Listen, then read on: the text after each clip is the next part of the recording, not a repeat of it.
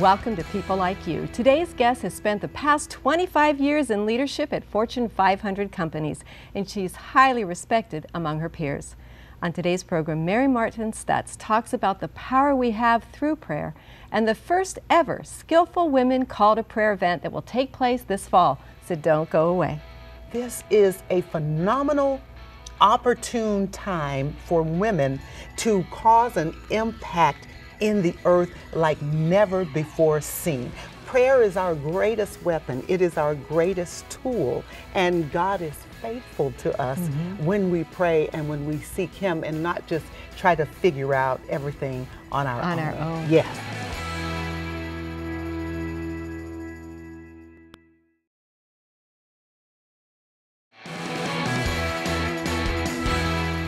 Welcome back. Mary Martin Stutts has served in leadership at Kaiser Permanente, Genentech, United Health Group, Bristol Myers Squibb, and is currently working for a leading media and technology company. A graduate of the University of Southern California and the executive program in organization and strategy at Stanford, Mary is highly regarded by her peers. The Network Journal named her to the publication's 2012 list of 25 influential black women in business, and in 2010, Black Health magazine named her one of the most influential African Americans in healthcare. Through each accomplishment, she has relied on her faith. Mary is with us today to talk about a new organization she founded called the Skillful Women Call to Prayer, and we're so glad you're with us here today. I am pleased to be here with you as well. This is going to be a great conversation, and I'm excited about what God is doing. Well, you have been very successful, Mary. You know, God has blessed me. I always tell everybody when I first received Jesus Christ as my Savior, the Lord called me to be a prayer warrior, and everything else is incidental. And God has incidentally opened some phenomenal doors for me. And I would like to acknowledge at this point that I was trying to think back. We have known each other for maybe 25 years. Has it been that long? At least, if not longer. And okay, well, we'll admit to 25 and then we'll move on. But I have always known you to be a woman of prayer. Yes. I just can remember times in both of our lives when we weren't certain what the future was, but you always held on to your faith and always prayed through. Absolutely, because God is so faithful, and this is the power that we have been entrusted with as believers in the earth today. Obviously, we all have our individual prayer lives, but we need to understand that there are levels of power that comes with prayer. And there's power that we have as individuals, but then there is power. The Bible says that one will chase 1,000, 10,000, but a threefold cord is not easily broken. So even just to have three of us coming together adds more power. But when you can organize and coordinate a church to have corporate prayer and bring the full body of Christ together, phenomenal things can happen because of that power that comes together. Because prayer changes things. You know, when you think about prayer, prayer is two-way communication. So imagine if you go away on, for a business trip, and you call home and you're talking to your spouse or your kids, and you say, "Hi, honey, I'm having a good time. I'll be home Thursday. Bye." Bye. Well, you haven't had a conversation because you did all the talking. And unfortunately, that's how many of us pray. But prayer is communion with God. It's fellowship with God. It's talking to Him about what's on our heart, but then it's also listening to Him to get the instruction. And that is how Skillful Women Call to Prayer was birthed. As I was praying and seeking God about the many things that we're seeing happening right now, and specifically, as many mothers do, calling out to God about my children. Because you see, there is an unprecedented attack against the youth right now. Let's talk about that. Yes. So if you look at what's happening, and it's a multicultural attack. So if you look at what's happening with the African American and the Hispanic males, with the violence and the crime and the imprisonment, but don't stop there. There was a recent article, a report, that the fastest growing street gangs in America are Asian American youth. On the East Coast, there is an unparalleled, like never before seen epidemic of heroin use. I mean, shooting up with a needle, heroin use amongst white males in their 20s. And here on the West Coast, that epidemic is crystal methamphetamines. So there is an all-out attack against our youth and specifically our males. And you have to wonder why. And it's because it's like the enemy wants to go after our future. There's a whole generation under attack. And even though you're seeing it with the males, don't think that it's not happening with the young women too.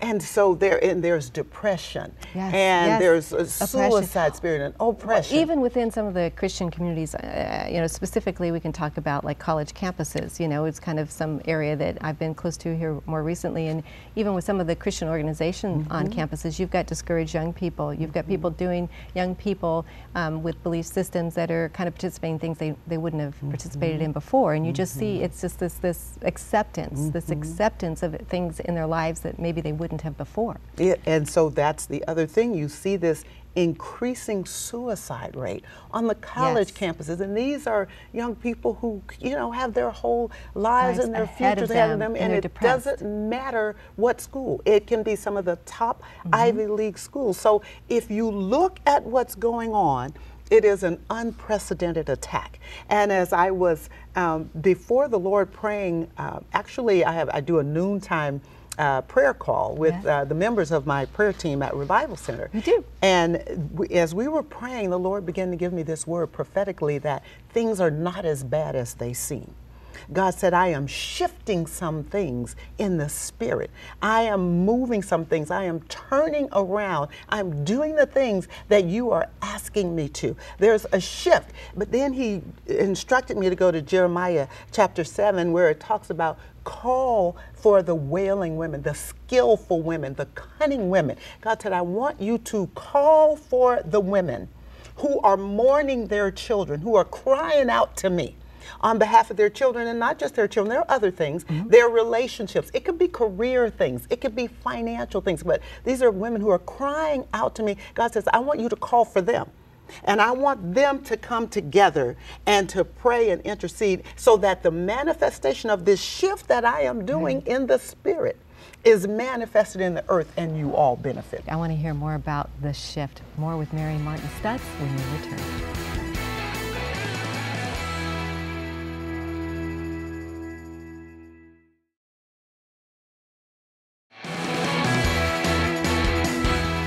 Welcome back. Mary, God spoke to you about a shift. Yes, and this was earlier, and it's so interesting that the Lord spoke to me about this shift, about this turnaround, because God is so faithful.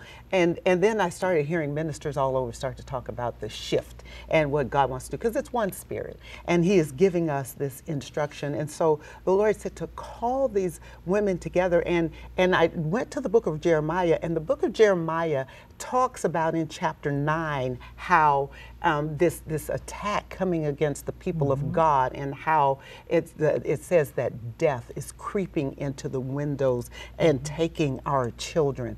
And so there's mourning, there's sorrow, there's wailing.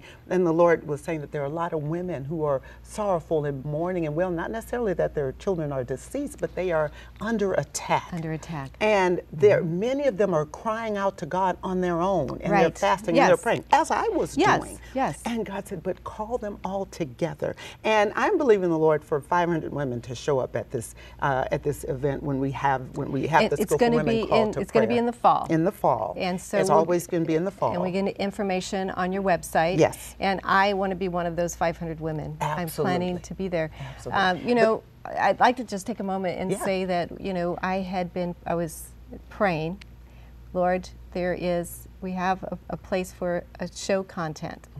And Lord, what do you want? And I'd just gotten off the phone with one of our staff members, and we were, you know, I really want to hold this space. I want to see what, you know, God wants us to do.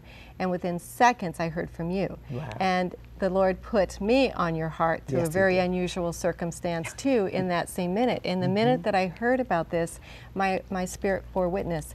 I think I shared with you that probably for almost 2 years now, every Friday morning, unless I cannot for a business reason or traveling, but every Friday morning I've been devoting for almost 2 years now to prayer and fasting for this place, for the Bay Area, for my family, for my husband, for, you know, because I can feel the attack. And, you know, my daughters, we pray a couple times a day, often, at least once, but a couple times a day.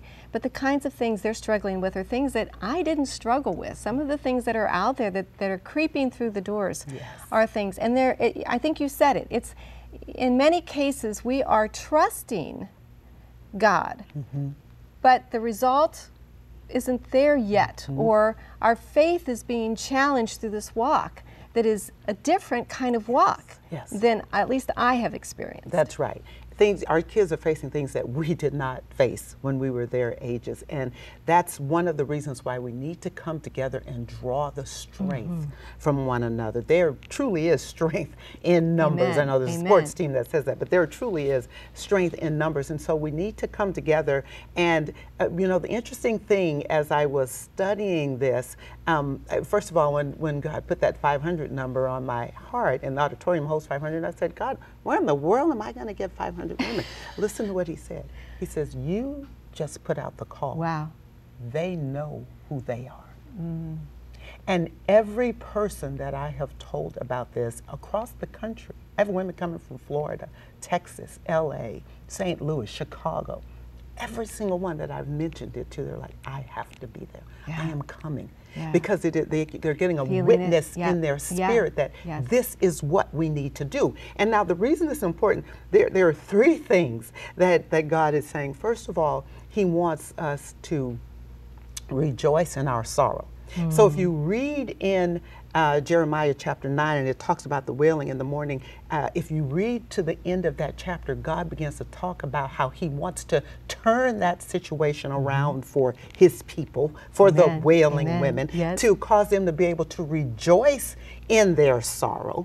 And then if you keep reading, when it gets over to about the 30th chapter through chapter 33, he starts talking about how he's going to draw them back and call them back and give them joy for mourning, and how they're going to come and pour out prayers for their future. These are the three things. One is to rejoice in your sorrow. So we're going to come together. We're going to embrace one another. We're going to cry out to God.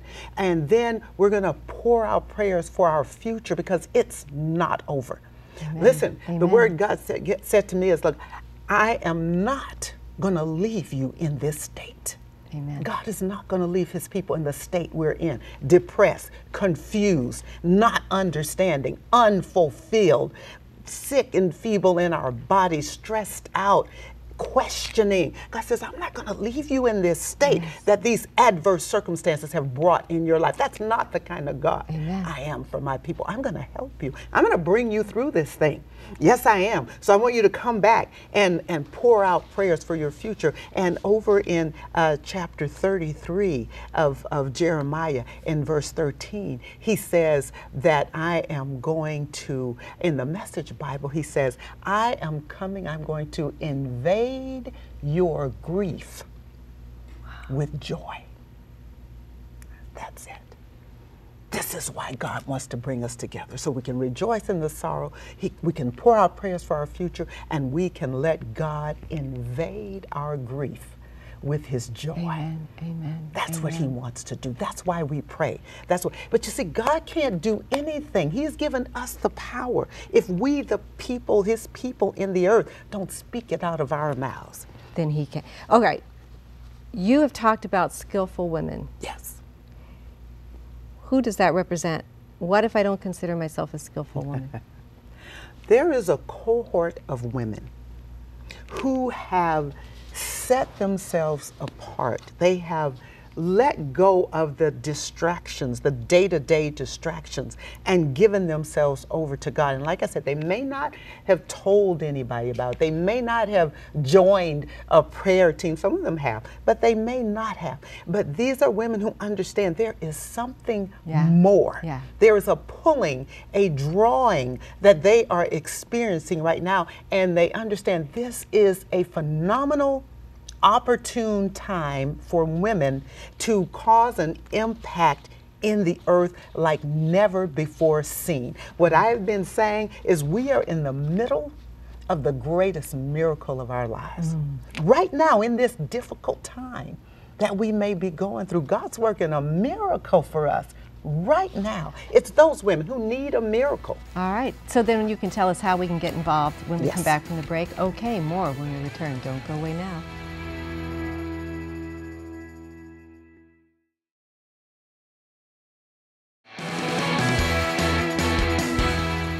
We're back with Mary Martin Stutts, founder of Skillful Women Call to Prayer, and we are going to be at that event this fall. Yes. We can get information on your site about Yes. that, which will provide the info at the end of the program.